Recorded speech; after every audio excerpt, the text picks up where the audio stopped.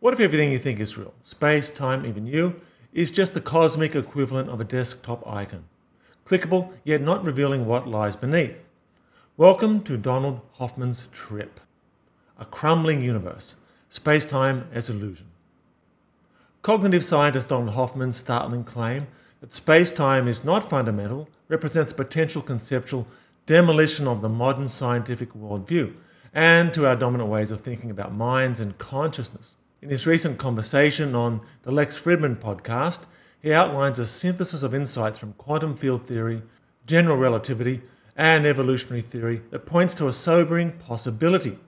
The structure we take as the bedrock of reality is more akin to a user interface than a window into ontological truth. Yet his claim isn't isolated within fringe theory. It's echoed by leading physicists like Nima Akani-Hamed, Ed Witten, and David Gross, who argue that space-time, as described by Einstein and extended through quantum field theory, is no longer a tenable way of thinking about the basic structure of the universe. In Hoffman's words, space-time is doomed. For those engaging with this idea of what I call integrated intelligence, consciousness as a non-local extended phenomenon, this represents an extraordinary invitation. If space and time themselves are not emergent or illusory, the standard objections to non-locality in conscious experience begin to dissolve. Concepts like mind-to-mind connections, precognition, intuitive knowing, once regarded as pseudoscience, gain a new interpretive plausibility within a space-time paradigm. And I get to sue my psychiatrist. Evolution as shadow, the interface theory of perception. Hoffman argues that evolution by natural selection did not shape our perceptual systems to reveal reality, but to hide it. His interface theory of perception draws an analogy with computer desktops. The folder icon you click isn't a representation of the machine's physical reality. It's an efficient abstraction that hides circuit boards and silicon. In the same way, our human perceptions are survival-driven hacks. What we see is not the real world, but an evolutionary interface optimized for adaptive behavior, not for truth, and certainly not for perceiving the fundamental nature of reality. This view is not merely philosophical. It's underpinned within mathematically modeled simulations of evolutionary processes. These simulations show that truth-seeking perceptual systems are consistently outcompeted by utility-maximizing ones. From this emerges a radical implication. What we perceive, including space, time, and physical objects, might have little or no resemblance to the underlying structures of reality. This profoundly disrupts materialist assumptions about consciousness. That means just about everything that you learned in science class is inadequate as a totalizing, explanatory model of life and cosmos, or even deeply misleading, with the possible exception of the stuff that nutty replacement teacher once said when ranting about quantum physics.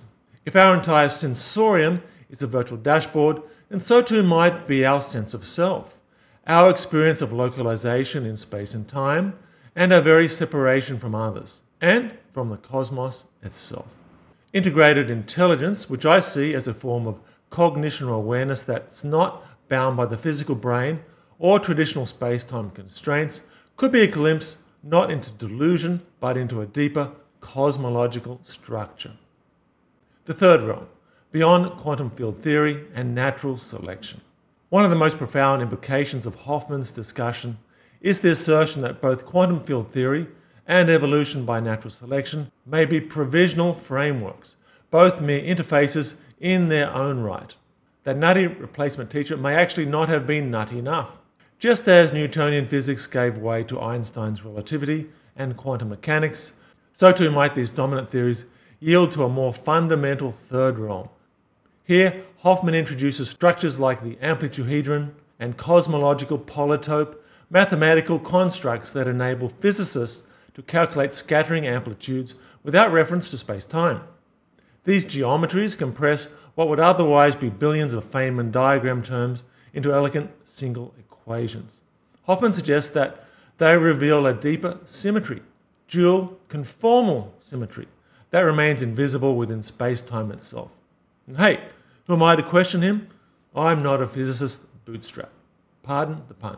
If it wasn't for AI, I'd be washing dishes in my spare time. But I do digress. If such underlying symmetries are real, then perhaps what we call the laws of physics are merely the surface behavior of an unobservable realm of pure relations, topologies, or even consciousness itself.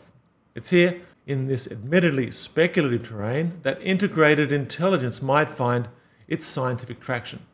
Not as a ghost in the machine, but as a native phenomenon of an underlying informational or mathematical substrate. Integrated intelligence as post-space-time phenomenon. Integrated intelligence, as I've defined it in my work, involves the human capacity to access information and insight beyond conventional cognition through intuition, foresight, inner knowing, and transpersonal awareness. These faculties have been marginalized in mainstream Western science for well over a century, precisely because they defy the assumed constraints of space, time, and causality as traditionally conceived. But if these constraints are illusions, if, as Hoffman puts it, space-time has had a good run but it's over, then the most adamant dismissals of integrated intelligence begin to lose their bite. The assumption that consciousness must be brain-bound becomes a case of mistaking the image for the thing. Integrated intelligence may operate from, or interface with, a deeper realm underlying our user interface. For example, phenomena such as precognition and presentience, information from a future that may not exist linearly, telepathy, mind-to-mind communication that bypasses classical signal transmission, clairvoyance, mind-to-object perception of distant or non-local events, and synchronicity, meaningful coincidences less bounded by causality. All these could be reframed as cognitive resonances within this deeper informational domain. I've long stated that these are not paranormal things, but postnormal, phenomena that do make sense once the unexamined boundaries of space-time are pried apart. Philosophical and scientific echoes. Hoffman's claims resonate with several historical and contemporary thinkers. David Bohm's implicate order theory posits that space-time is the explicate layer of a deeper, enfolded reality. John Wheeler's it from bit idea suggests that information, not matter, is the foundation of reality. Roger Penrose and Stuart Hameroff's OR theory attempts to root consciousness in quantum processes within microtubules, brushing the edges of non-locality. Henry Stapp, a physicist, has openly explored quantum mind hypotheses that place consciousness in active dialogue with quantum fields. What all these share, besides the willingness of their proponents to risk their reputations to push the boundaries of science, is a dissatisfaction with a purely mechanistic, space-time bound ontology and a willingness to entertain that consciousness may play a foundational, not emergent, role in reality. The constraint of projective coherence. Importantly, Hoffman does not suggest throwing out all of physics or biology. He insists that any new theory beyond space-time must project coherently back into space-time. That is, it must explain what we already know in these domains or extend them. This constraint anchors speculative models to empirical accountability. It's a sober reminder that while we may look beyond, we must also reconcile with what we know, or at least explain it better. For integrated intelligence, the possibility of some kind of implicate order serves as a powerful principle.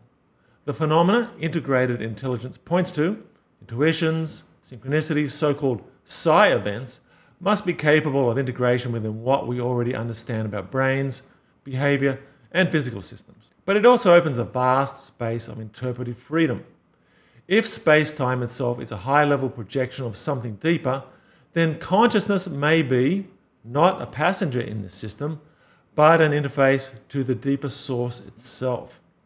What does that mean for all those folk invoking quantum physics as an explanatory mechanism for psi experiences, including Penrose, Hameroff, Stapp, and Irvin Laszlo? Don't ask me, I just work here. But don't forget to leave your own brilliant, or feeble, pontifications upon these matters in the comments section. I'd love to read them, or not. but I will read them. Speculations toward a conscious universe. So, what might be beyond all this? If Hoffman's analogy holds, then what we see as particles, fields, brains, and bad hair days are mere icons, compressed symbols floating in the user interface. The reality beyond these may be a network of conscious agents, mathematical relations, or even non-dual awareness itself, or God itself. In this view, consciousness does not simply emerge from matter.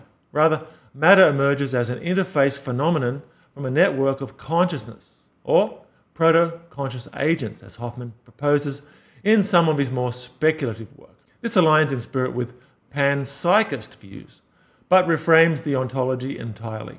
Instead of everything as consciousness, it might be more accurate to say everything we experience is what consciousness looks like through a user interface.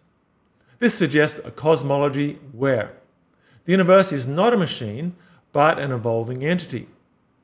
Consciousness is not epiphenomenal, but fundamental. Integrated intelligence is not a woo-woo notion, that term beloved by skeptics, but a plausible emergent faculty of consciousness engaging a deeper than space-time reality.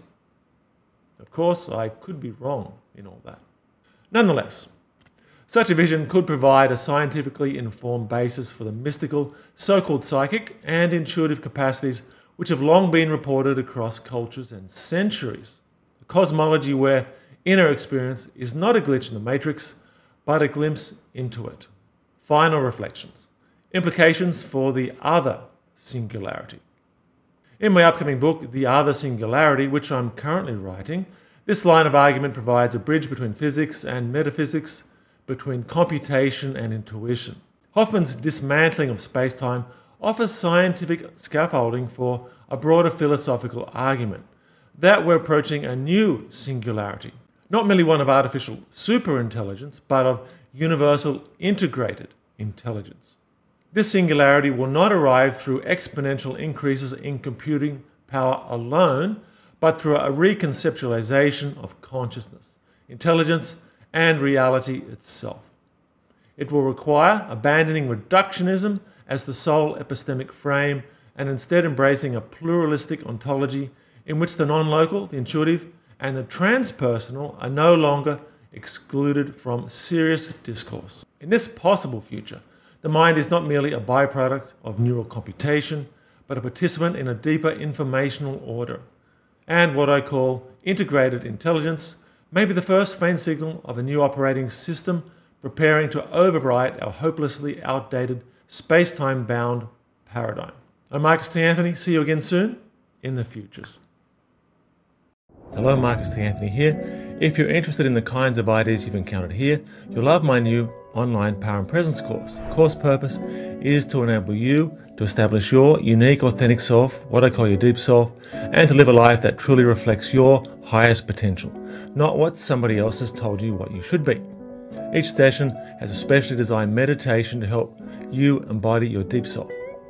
In the Power and Presence online course, you'll learn how to stand in the power of your deep self, how to develop embodied presence, making it impossible for others to distract you from your desired future, how to intuitively set your most important life goals and develop the wise actions to achieve them, how to develop digital wisdom, the unshakable capacity to know yourself deeply and master our minds in the age of AI. The Power and Presence course is available right now. Links are in the description. See you there.